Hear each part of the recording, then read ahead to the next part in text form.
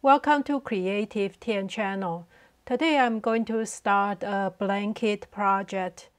I'm making this blanket for my 7-year-old boy, but you can use the same technique to change to different size of blankets.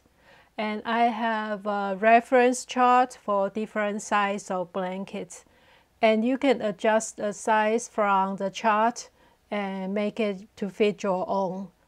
And I'm using LK150 knitting machine, and the yarn is a Lion brand ice cream yarn. This is pure acrylic yarn, so that means it's easy to wash. And this is a medium weight yarn, so that's the worsted weight, the number 4. Try to avoid pure cotton yarn because that can get very stiff. If you want to use cotton, make sure it's blended with some other fiber, maybe acrylic or wool. For the design, I try to keep the big panel in the center so I don't have to stitch up several panels later. And I will do the trimming or the edges later. Because this is a color changing yarn, so I try to keep all the pattern change continuously in the center part. If it's too narrow, I can add side panels to make it bigger later. So I try to use most of the needles on LK150. Totally there are 150 needles on this machine, but I try to leave a little bit on each side. It's easier to move your carriage this way. And remember, you can pull out the extension panel on each side. There is a lock on the underside of the machine. You can just press it and pull out the panel, so you have enough space to rest your carriage when you knit to the edges. So I'm going to use needle from 70 left to 70 right. And I'm starting with waste yarn and then just start knitting with the main yarn. I'm going to use tuck stitch for this blanket, and I will leave it every 5 needles because you can already see the mark on the machine. Every 5 needle there's a little mark, and every 10 needle there's a color change from pink needle to white. But of course you can change to different spacing. I use tuck stitch for this project.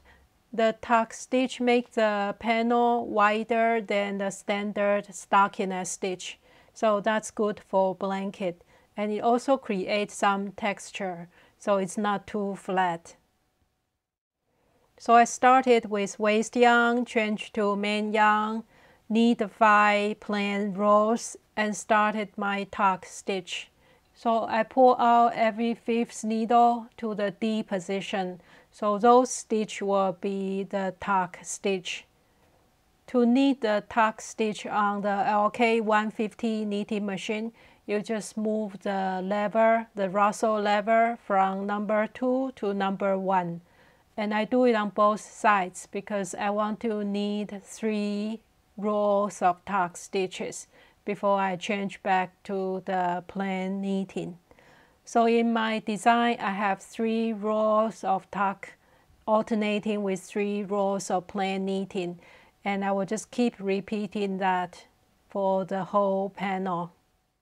The tuck stitch just means when you knit, those stitch will not knit in the D position, so the yarn will just hang on the needle until you return to the plain knitting, the regular stockinette stitch, then it will knit that row.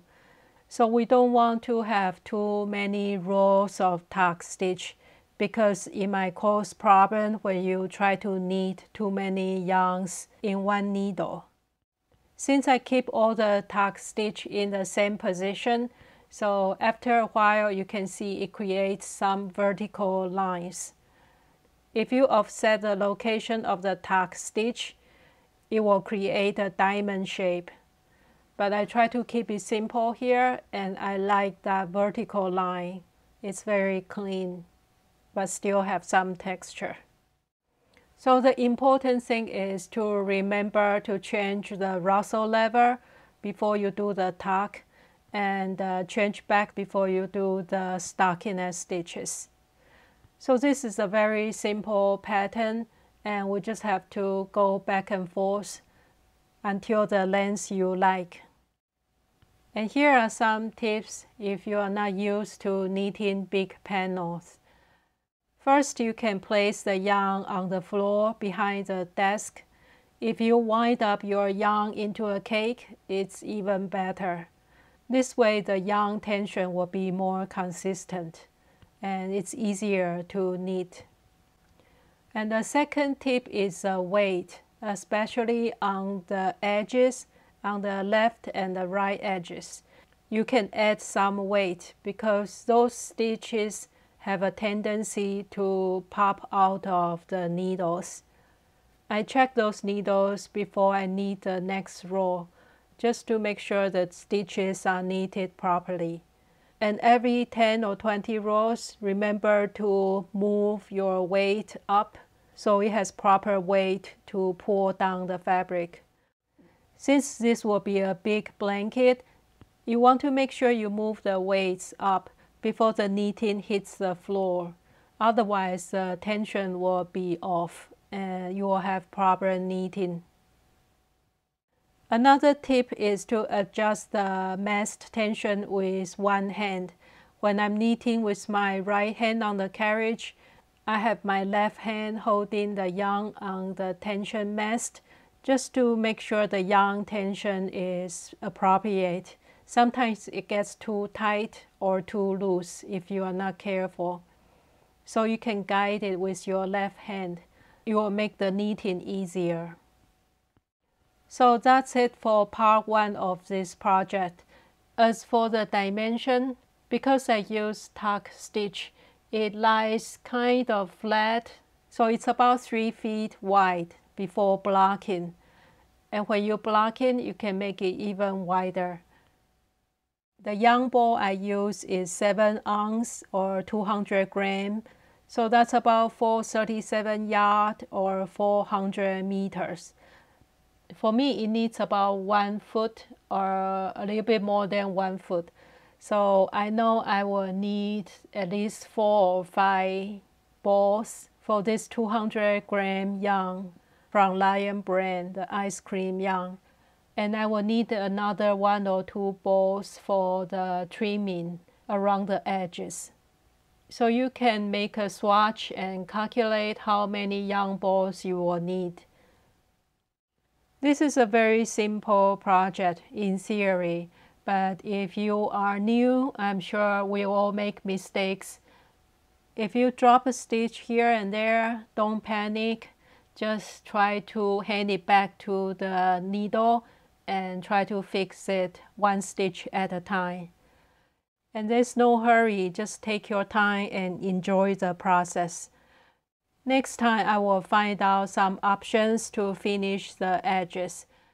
Thank you for watching today and see you in the next video.